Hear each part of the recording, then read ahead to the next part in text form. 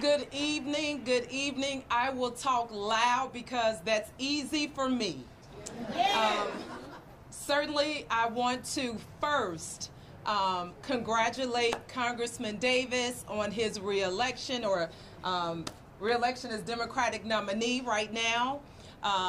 Certainly, I tell you, this evening, my heart is full. Yes.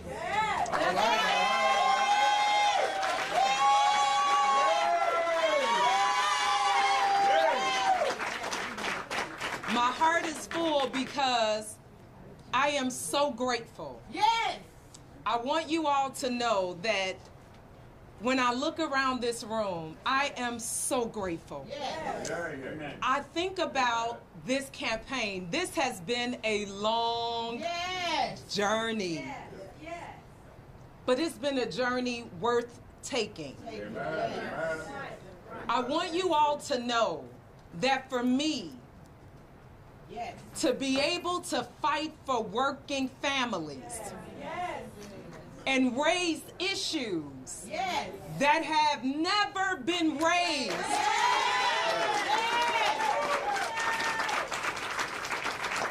My heart is full.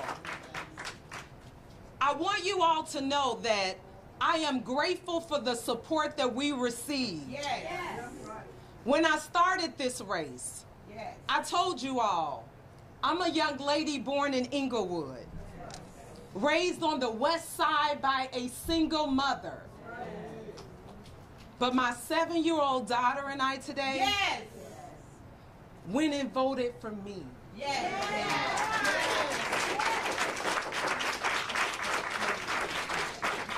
I won this morning when that 7-year-old black girl saw a black woman on the ballot for United States Congress. I won this morning.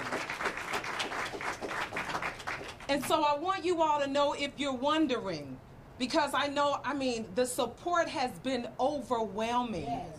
If you're wondering how I'm feeling, good. I tell you, sometimes my husband, he looks at me and he's wondering, when am I going to collapse? Because I smile. But I do that because I need you to understand that I know who it is I'm fighting for. So I'm clear on this. Throughout this journey, I talk a lot about my faith. And so I want you all to know that my faith doesn't waver. My faith doesn't waver. And I believe that God has really put me here for a time such as this. So I would tell you, do I understand the results? I don't. But I don't really lean into my own understanding. I've learned in this life to trust the process. I've learned in this life that there will be disappointments, but trust the process. Now, I was born and raised in the 7th Congressional District. If I haven't gone nowhere up until this point, don't worry, I'm still here.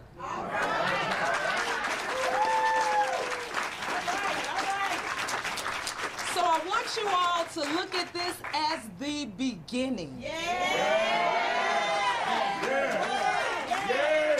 This is the beginning. This is the beginning of our journey together. We've gained a lot of friends. We've gained a lot of friends. And I'm grateful for those friendships. I don't worry about naysayers. I don't worry about enemies, because my late mother always taught me, Melissa, whatsoever things are good, think on those things. And so we think positive on tonight, because people know now that Melissa Conyears-Ervin is a fighter.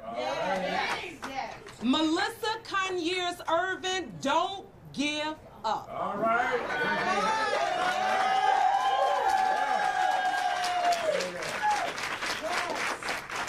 And so we are grateful. We're here. Yes. We'll be here. All right. The best is yet to come. And so we thank everyone and thank the voters that supported me. Yes.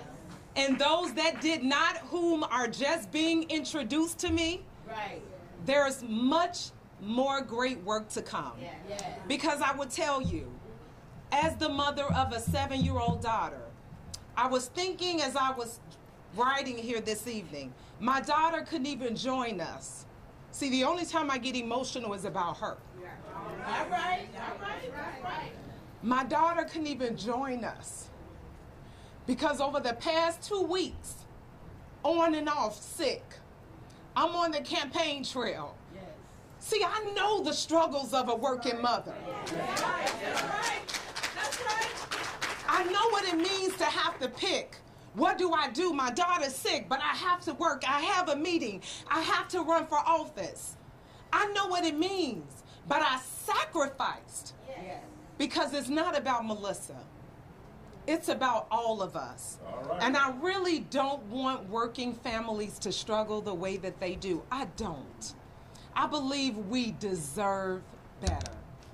And so I have to say, specifically to my family, to our 28th Ward Democratic Organization, Alderman Taliaferro, who is here on this evening, has been with me every step of the way, to my team, my campaign team, whom has just been by my side no matter what.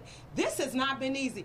I was telling my husband, I said, being a black woman running for office, wow, it's not easy because you're trying to raise money. You wish you had more resources. People in your community are supportive, but the truth of the matter is those that support you the most cannot afford to even donate to your campaign. These are the struggles we experience that I know firsthand. But it's okay because we're bringing awareness. To my mother-in-law in love, we always say that is here. You all tonight, I'm smiling thinking about my late mother. She would be so proud of her daughter today.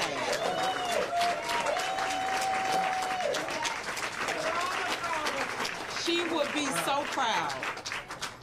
To my sister, all my cousins, all of my friends, everyone that is here, and I'll tell you, certainly, there's a young lady that's been with me. I'm about to cry again, Lily. Don't do it. For the past year, we have sat in rooms where people have told us no. We have sat in rooms where people have told us yes and never fulfilled that promise. But we made it. And so I thank you, Lily, for being with me every step of the way.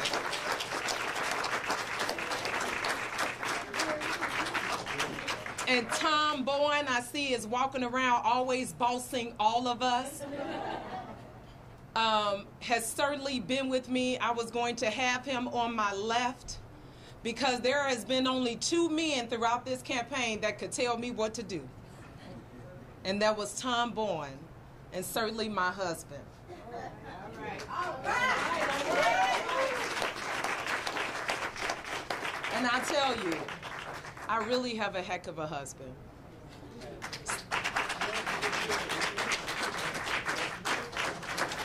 This guy, I said the other day, when he tell me I can do something, there's no stopping me.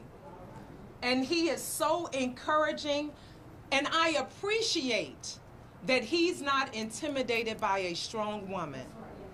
I appreciate how supportive he is of women. Not just me, so many women he supports.